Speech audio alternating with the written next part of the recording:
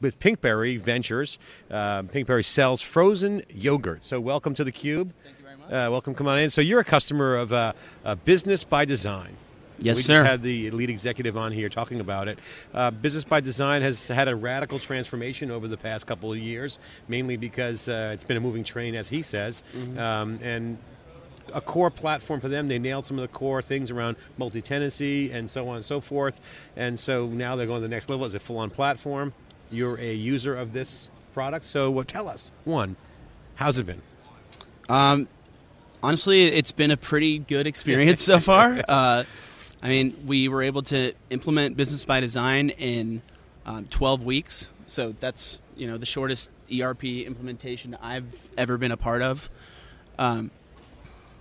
It's been a little slow to get to the next version, but so far our users are happy, and we've been able to scale the solution pretty well. 12 weeks? 12 weeks. 12 weeks. But you've been working on this project for what, over a year and a half? I've been there about a year and a half. Year and a half. I mean, the implementation was 12 weeks, and now I'm just supporting it. All right, so the folks want to know out there, okay, what is Pinkberry, okay? Frozen yogurt. So tell us, one, about the company. Yep. And then we were talking before we came on about the pressure to go public, an IPO. You guys are a retailer on the yogurt side. So one, explain the business. What is the product? What's the back end look like? And why the motivation to go to Business by Design? And talk about the success you've had with this new rollout, because it's been pretty phenomenal. Yeah, so Pinkberry was founded in 2005 in Los Angeles.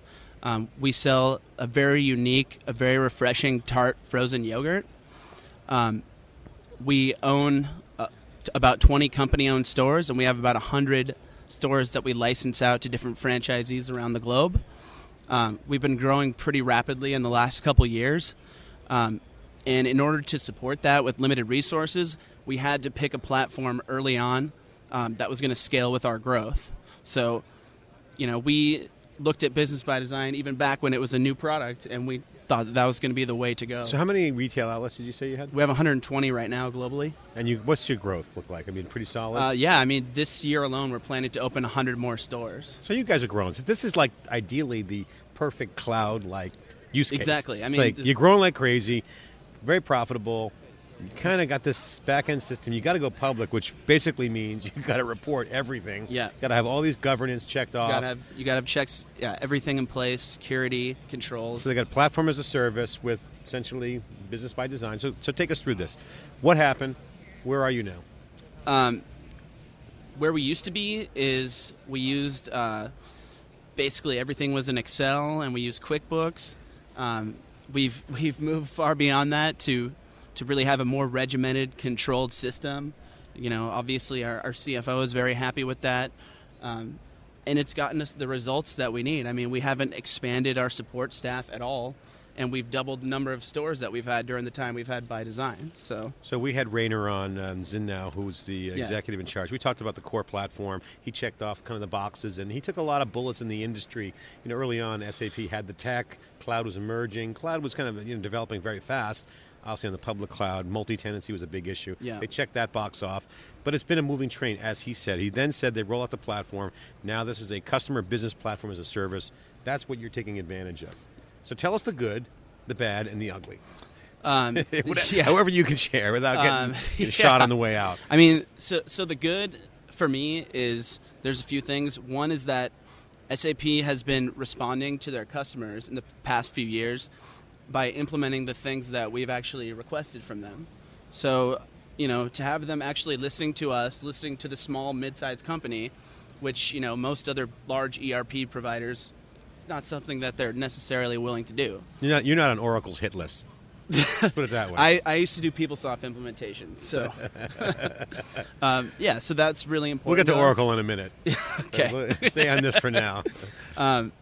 Also, I see, as the future with this product is the ability to consume all of these services on demand. I think the platform is there, and I see adding value over time with the platform. So SAP's listening to you guys, which is very good news. Yeah. We heard the same message. Let's talk about the software. There's been a lot of complaints about updates and life cycle software, new versions coming out. I mean, it's a cloud solution. They're really, really focused and hypersensitive to testing. Right. Is that something that they've been communicating directly to you? And obviously, are you getting the new software, yes or no? And has it been because of testing? That whole cycle could be improved a bit.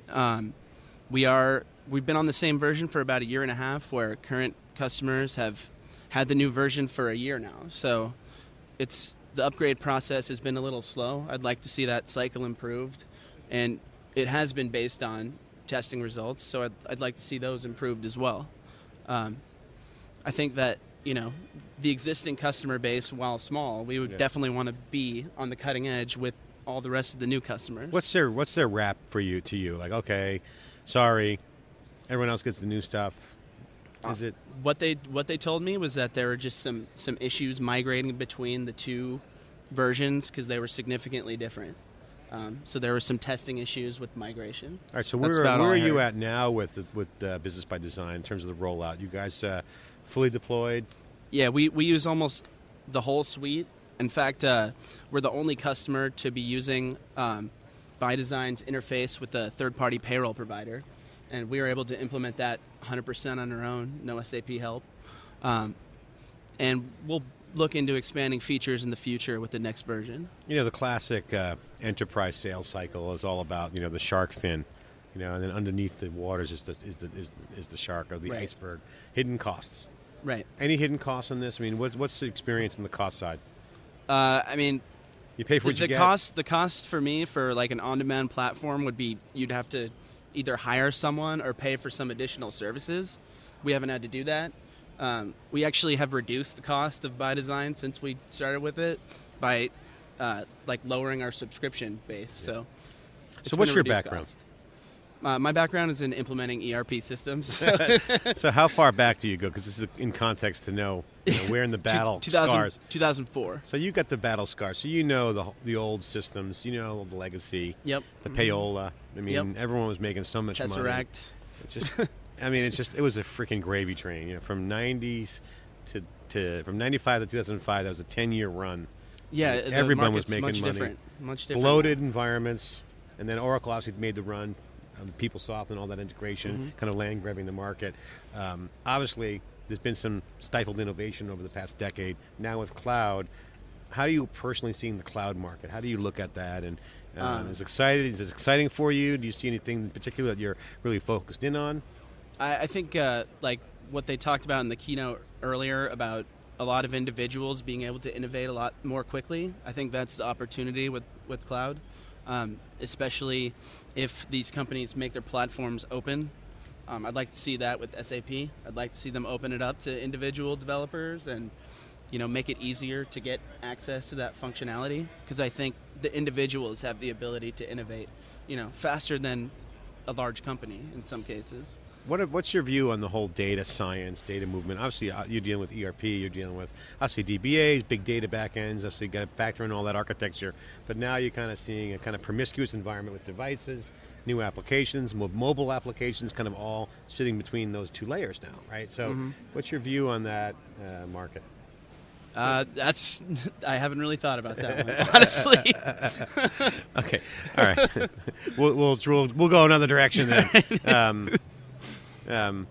On a scale of 1 to 10, the ERP transformation to the new market, cloud mobile, all the hype and the sizzle, where are we on that? 10 being we're there. Are we at 5, at 3?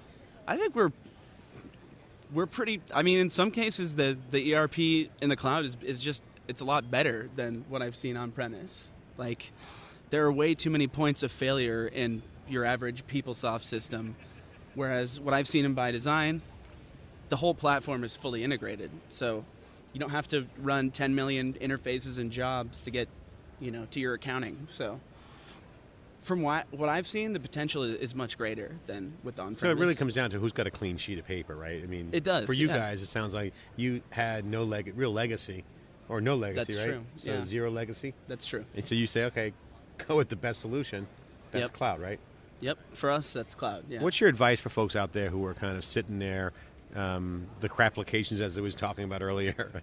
Got to sweep the floor, as the EMC guy was saying. You got that old environment. What's your advice to the folks who are dealing with that legacy piece, and advice for colleagues that are in the same boat you are with the new environment, who have a clean sheet of paper? Because you really got two camps, right? You got the, okay, I got to deal with this old sausage factory, and I got now the clean sheet innovative opportunity.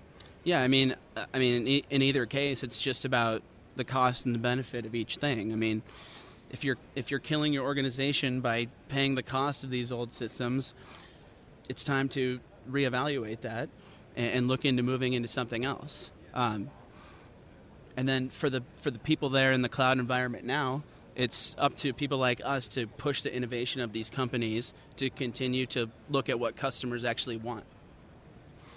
What's your next step with ByDesign?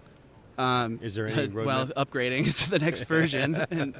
And, there's more opportunities that we have with their CRM solution that I would like to use more.